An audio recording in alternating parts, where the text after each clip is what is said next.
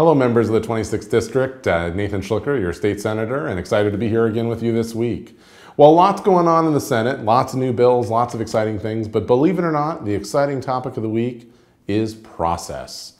I know it sounds fun, it sounds riveting, but the reality is, as much as we have 105 days, there's certain deadlines and things that happen by certain dates that are critical to how this body functions.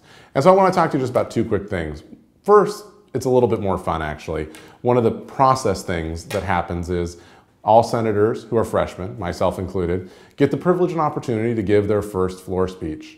And in these first floor speeches, you talk about something you're passionate about, and then you get the opportunity to be roasted alive by your colleagues. So as you can imagine, there's a little bit of fun that goes into it, and it gets a little bit of press coverage.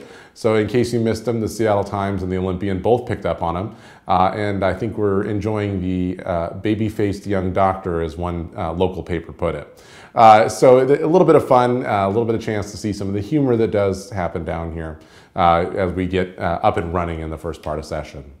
The second part is equally as important, though, and a little more policy related, and that is that the first major cutoff, as it's called, is coming up this Friday on the 22nd. The reality is that even though we have 105 days, we have guidelines and dates by which certain things have to happen, meaning they have to occur, or the bill that is put forward is what we call dead down here, meaning it's not going anywhere. And this is the first cutoff where anything that's policy related, good ideas, good regulations, good new proposals, things that close loopholes, all those kind of bills that are new ideas have to get out of their committee of origin this Friday. And if they don't happen by this Friday, unfortunately they're done. So this is the time where your involvement is critical. If there was a bill that you were passionate about that either I sponsored, like on the Tacoma Narrows Bridge, or working on the issues around mental health or healthcare, or you've got an issue that it wasn't something I sponsored but that you're passionate about, this is the time to email a couple of people. Let the chair know that you wanted to get a hearing and to get it out of the committee.